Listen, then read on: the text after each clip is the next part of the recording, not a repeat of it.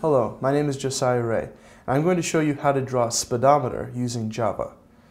So here I am inside of NetBeans, and this is my speedometer project. And design-wise, it's just a form with a panel on top of it. And the panel's basically just a box that I'm going to use to draw the speedometer inside. All of the real action happens over here in the code panel. So you can see right here I've got a sort of an event listener for when somebody clicks on the panel, and that's the code that we're going to use to kick off this drawing. It's not very complicated. As you can see, it's mostly just a lot of draw commands preceded by color changes to kind of mix things up a little bit. So the first thing that we do is we define the graphics variable G. And I'm just setting that to the panel, which I left as the default name jpanel. Dot get graphics, and that's the command to get the graphics variable of the panel, and I'm setting it over to my own variable so that I can use it whenever I want instead of having to write that whole long line out every time. So first, what we're going to do is we're going to fill this arc, which is basically the backlight of the dial, and these coordinates are just relating to where you're going to start, where the center of this little arc is. And an arc is basically a circle that's been cut into a pie slice. And so this is where you're going to start drawing the circle, how big the radius of the circle is going to be, both the height and the width.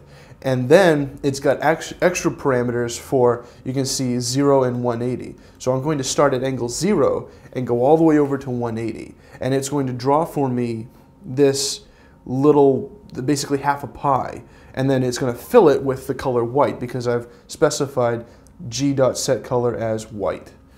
So that's pretty simple. That's the first command. Then what we're going to do is draw another arc in black. And this is just kind of aesthetics. We draw an arc and then a line, and you'll notice that it's exactly the same size as the white arc. And the line is going to be right along the bottom, and that just kind of outlines your speedometer dial. You can have that or don't have that. I kind of like the look of it. This draw line here in red is the speedometer indicator, where it's pointing. And there's a couple of different commands, and they're almost exactly the same, but you'll notice the coordinates change by 1 pixel, usually along the x-axis. So the starting x and the ending x all increment by 1 pixel. And the reason for that is there's no really easy way to change the thickness of a line. So I'm drawing several lines right next to each other, 1 pixel apart, basically manually changing the thickness of that line. So you can leave it as one draw command, or you can have several depending on your taste and aesthetic preferences. This is the hard part down here though. There really isn't any easy way to draw numbers around an arc. You kind of have to play around with different values and see how it looks and move them back and forth. But the command is g.drawString. And so you're going to give it the text you want to draw and then the x and y coordinates of where you want to put it. And I've just kind of experimented. These are the values that I got based on the position of my arc or my speedometer dial inside the panel I'm drawing in, how big it is, all of that stuff. And I just began experimenting with different values, and this is kind of what I found worked fairly well. So if we run this, we can kind of see what our speedometer is going to look like. And it doesn't look like anything yet because, as you remember, we have the click event to kick off the drawing. So I'm going to click right in the middle, and there's our speedometer. And it's outlined with the black lines, and it's got the numbers drawn on it. As a quick side note, if you put the outline commands before the fill command, you won't see them because that arc is the same size, and so it's going to cover up the outline. So it's important to have your fills before your outlines.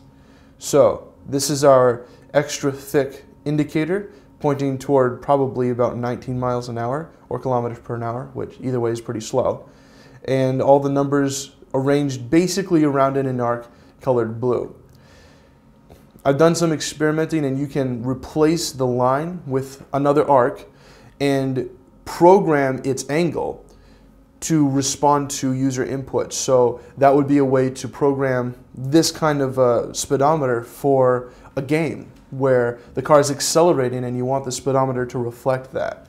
But right here, because it's static, I'm just using a simple line. So I hope you have enjoyed this video on how to create a speedometer using Java. I'm Josiah Rea.